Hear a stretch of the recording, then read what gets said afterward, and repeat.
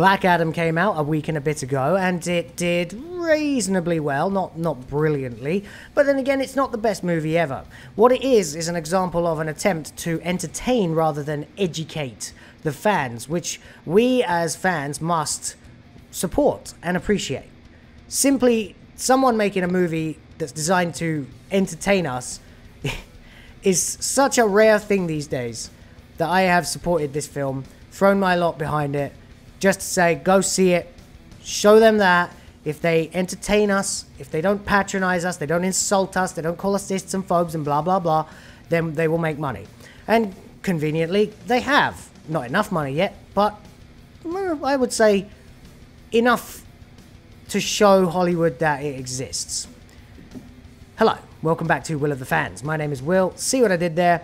We're going to have a look at some numbers today. We're going to have a look at this Box Office Mojo article concerning the performance of Black Adam. It's dropped in its second weekend. Of course, every film does. There's no way you are getting the same numbers twice, unless you're the biggest film of a generation. 59% drop, however, is not a bad number at all. It's a lot better than a lot of Marvel stuff has been doing lately. We've seen 65, 70% drops. Look at what Lightyear got. It was a total bomb. Now, Black Adam didn't make an enormous amount of money in its first weekend, so a 59% drop still represents, you know, quite a significant decrease in the amount of money earned. It's not exactly a multi-view movie. It's a popcorn flick, and a fun one at that. So if you haven't seen it yet, go see it. You got a couple of hours to kill. It's fun. It retained its top spot, of course. Made $28 million, which is a lot better than anything else did. Halloween's always a pretty quiet weekend at the movies for some reason. I think a lot of people just stay home and rent. Well, they used to anyway, back when that was a thing. And as I used to work in Blockbuster, I remember Halloween weekend being a pain in the ass to work. You ran out of horror movies almost immediately. Anyway, that's really beside the point. Let's read a bit of the article. After $114 million overall box office last weekend, the first since July to hit 9 digits, it was a disastrous September. The numbers plunged back down again to a weak 65.8 million pre-Halloween weekend. The weekends leading up to or including October 31st are often among the year's lowest grossing, so this isn't such a buzzkill, but it's still far below the pre-pandemic norms. Well, of course, a lot of people out there are still wearing those masks. They're still scared of human interaction. It's a broken society and one that kind of needs rehabbing back to how it used to be.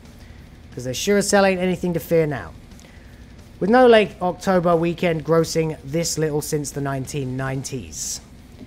Next weekend looks to be even worse, and though Black Panther Wakanda Forever will bring the numbers back up the following weekend and possibly give us just the year's fourth $200 million weekend total box office, not from what I've seen of it. The current state of the yo-yoing box office is still far from ideal. Well, of course it is. So let's have a look here then. We have got the weekend domestic chart for October 28th. We can see Black Adam still in first place, firmly ahead of anything else, even close. $27.5 million domestic coming in there. A 59% drop, not a bad shout really, not bad at all. Over 3 times, or over double, let's just say, as much as any other made per theatre. Next closest was Ticket to Paradise, which is that. Is that the George Clooney and Julia Roberts thing? Is that the one? There's a lot of rom-coms came out. 9 million there, almost 10. Not bad.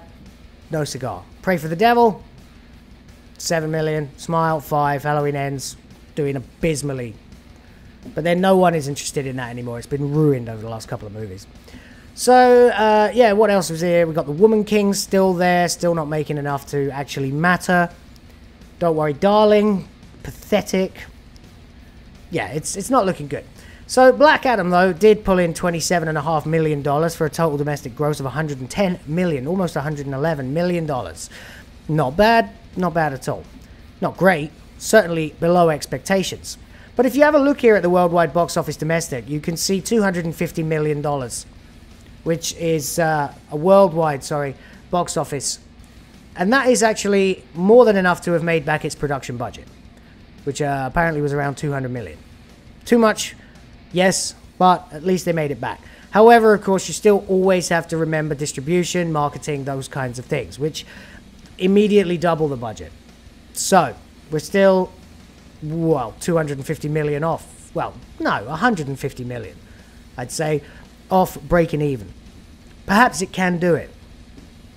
Perhaps.